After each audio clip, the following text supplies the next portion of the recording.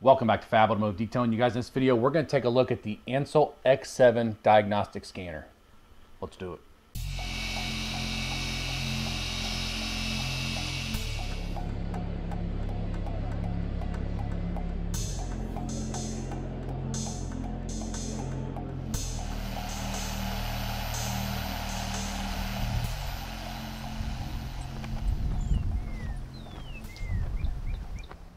All right, you guys, so let's dive right into this. So this company reached out to me a couple months ago. I told them when they reached out to me that I wanted to test this for at least a minimum of a month to make sure that I can recommend it to you guys. And then I would bring a video for it if I like it. I love it. I think it's great. I was a mechanic for close to 20 years, you guys, Monday through Friday. That was my day-to-day job. I understand how scanners should work. I understand quite a bit about these, so I knew what I wanted when I started using this. What I look for, and I absolutely love it. I think they did a fantastic job, and for the price, you can't beat it. It's normally $499. I just checked on my phone because I'll have this video out very soon. Hopefully it's still on sale, but on their website, which I'll put a link in the description of the video, it's actually on sale for $369.99, which, man, you just can't beat that. But hopefully, like I said, when this video comes out, it's still on sale for $369.99. Links will be in the description of the video. So it comes in a nice blow molded case, got a carrying handle on it, which is great. So when you open it up, they did a very good job of putting styrofoam in it here to protect the screen. That's all it is, just a really thick piece of styrofoam. Now, like I said, I have been using this, so it's got fingerprints on it. It is held in here very well. I mean, you have to really pull it to get it out, so it's not going to just fall out on you. It is a 10-inch screen with a rubber protective case all the way around it. The one thing I wish it had a stand so you can actually stand it up.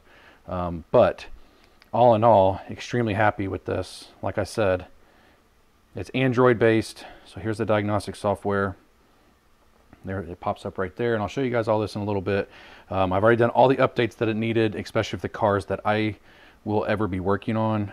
You put your password in, which that comes in this right here when you get the scanner, and this is where you update. Only updates I have left are the Fuso, Opel, and Renault or Renault, however you pronounce that, and then the special functions. There's updates, but when an update is due or when there is a new one, it'll actually have a new ribbon right there. So I've done all the updates for any car that I may ever use the scanner on.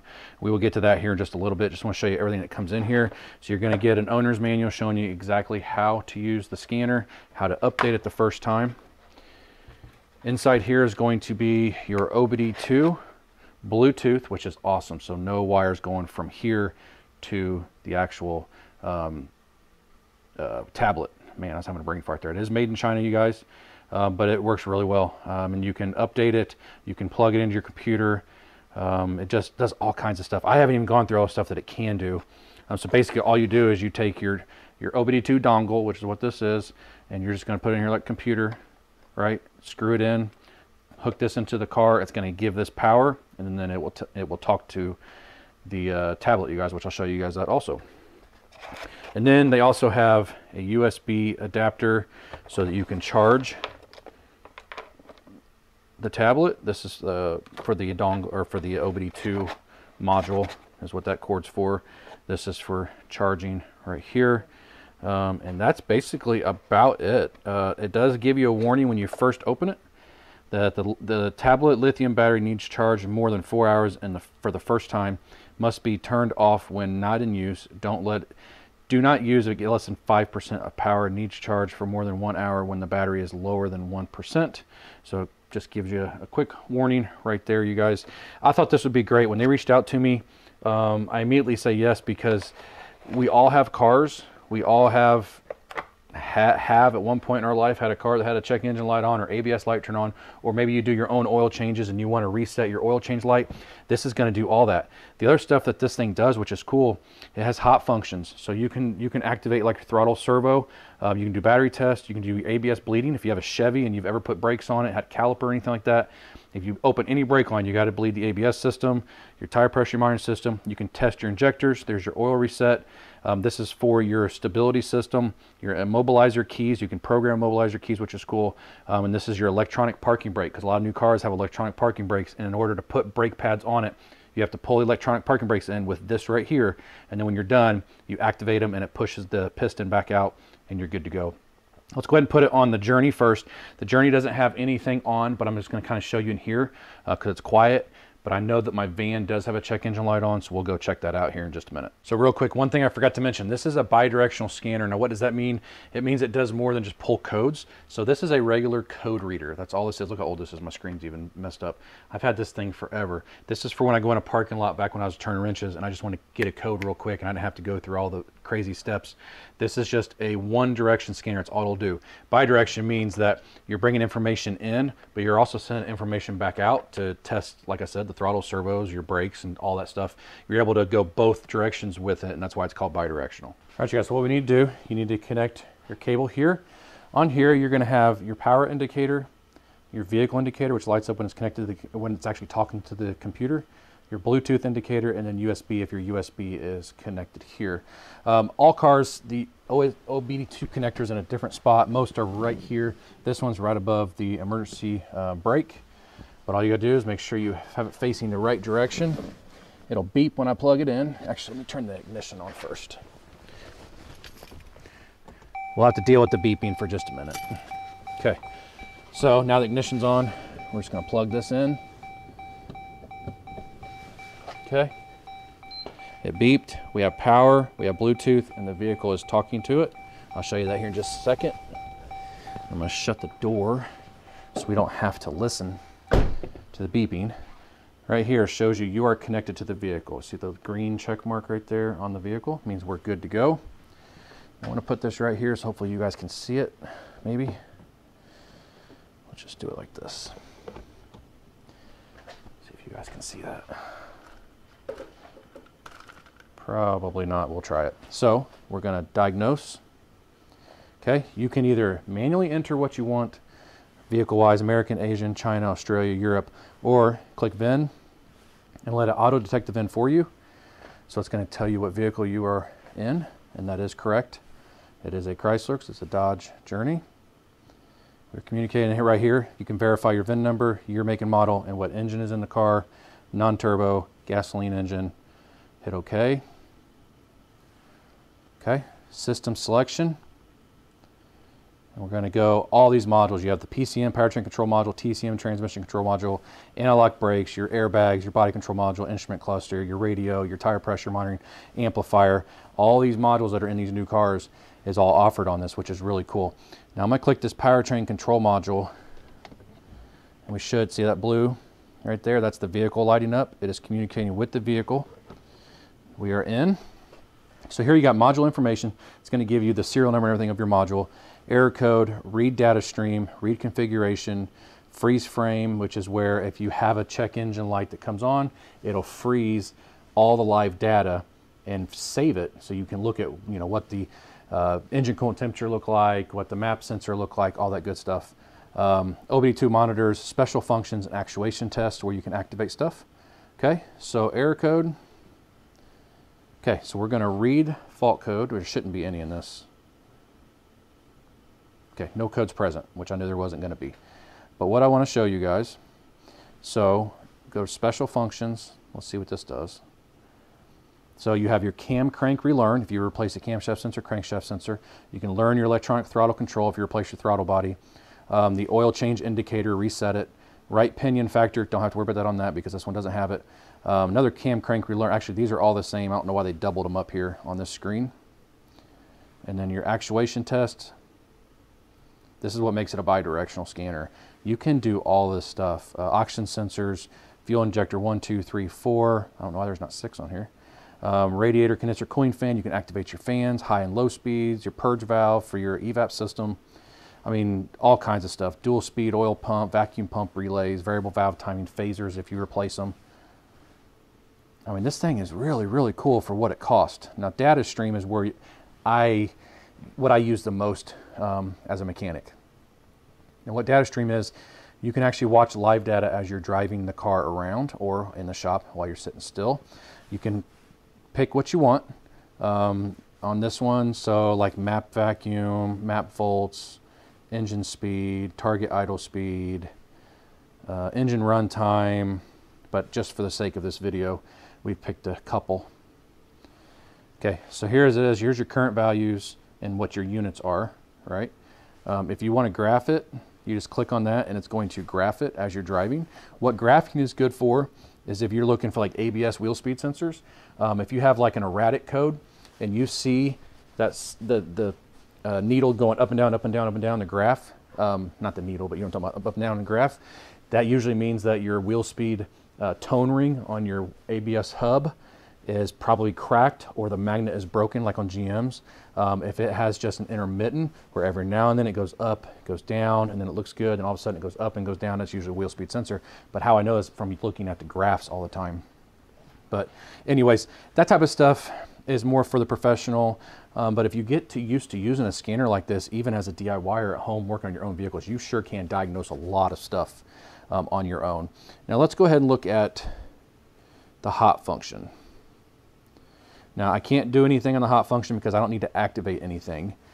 But under the hot function, here's your screen, right? And it's going to have everything you want to do quickly. This is what the hot function is for. Anything you want to do quickly on the car. If you want to replace throttle body and relearn it, there you go. If you want to check your injectors, reset your oil light, blah, blah, blah, blah. On here's your update manager, quick support, TDC query. What that means is if you have a generic fault code that just comes up and doesn't give you a definition, all the fault codes are in here that are basically all your generic codes. So like P0050, heat oxygen sensor, heater circuit control circuit, bank 2, sensor 1. But you can look it up if it doesn't give you it. Now the cool thing about this, and I'm hoping that I can show you guys, it does take cameras. It does take cameras. It does take pictures. It has a video. It does video and pictures, which is cool. You can play your data back that you just test drove in case you don't want to watch it while you're driving so you don't crash. Even though I always did, but they say not to. Your apps, you can write a report, your diagnosis history, which is cool. But what I want to show you is I will take you out in the truck that has a fault code and show you what it does when it sees an actual fault code. All right, you guys, so we are in the truck. I did the VIN scan already, the work van. It is a Sprinter 906, diesel engine, left-hand steering, electronic transmission control. You have system test, quick test. Quick test is going to read every single module. We're just going to go to the system test. Now here it doesn't look like there's a lot, right? It's like, oh man, that Journey had a lot more. No, they just do it different on the European.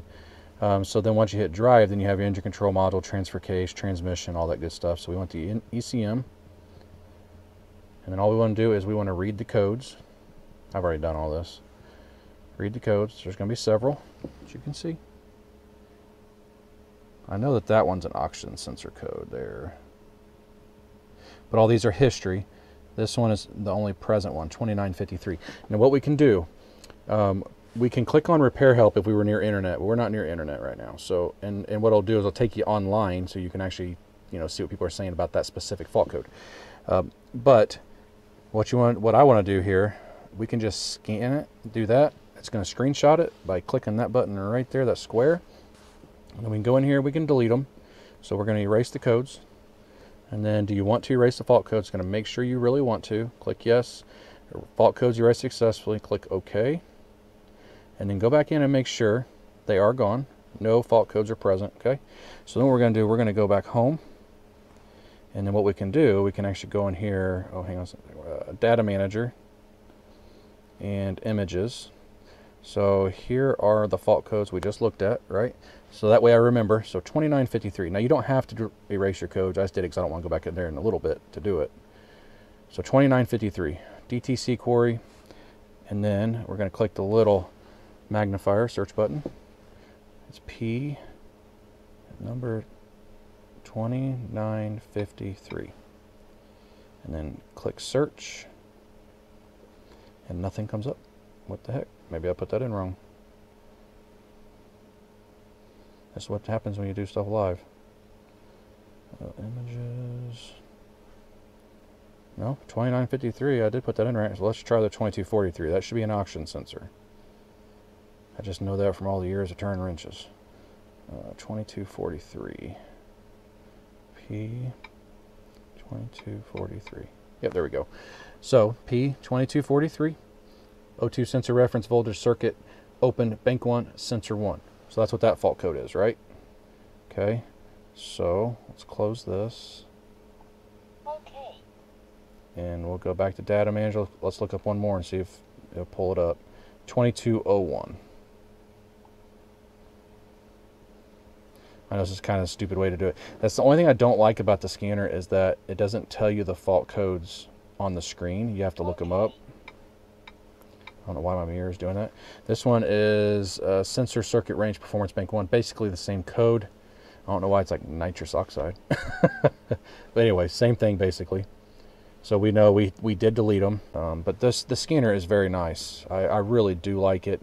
There's tons of stuff to it. Here's your settings. Because if you go to settings, you can change your search engine to Google or whatever the heck that is. You can title your reports if you want to make a report for somebody. You can print off the diagnostic codes if you have a Bluetooth printer. So yeah, change your units from metric to imperial. And then you can set up your user, your function list. I mean, there's tons of stuff on here. And like I said, it is Android based. So if we just exit out of here, right, and we go up, now here is all the normal stuff you see on anything that's Android. You got the Play Store, you got music, gallery, FM radio, settings, pretty much anything and everything, your clock, your browser. Let's see if we can hook to the internet. We're kind of far away from my internet right now, so it's probably, oh, it did. Okay, so this takes you directly to the website. This is the Ancel X7, and it's going to tell you everything you need to know about it. It takes you directly there. But if we want to go to YouTube, let's just see. Hey, look here. YouTube pops up. There it is. There's videos on YouTube. This scanner is very nice. All right, you guys, so there you go on the Ancel X7. It's a fantastic little scanner, you guys. And for the price, you can't beat it. It has so many functions for the money that you're going to spend. I can tell you that I have a Snap-on scanner behind you guys over there that does pretty much the same thing. Now, don't get me wrong, the Snap-on definitely gets more in depth, but I think I paid $2,400 for it, I think. So you see the price difference right there, about $2,000 cheaper. I understand why they're expensive, but this company here, Ancel, nice scanner. What a scanner for the price you're gonna pay. It can do every single thing that you want it to do as a DIYer and pretty much as a professional. The only thing I would change, I would like a stand on the back.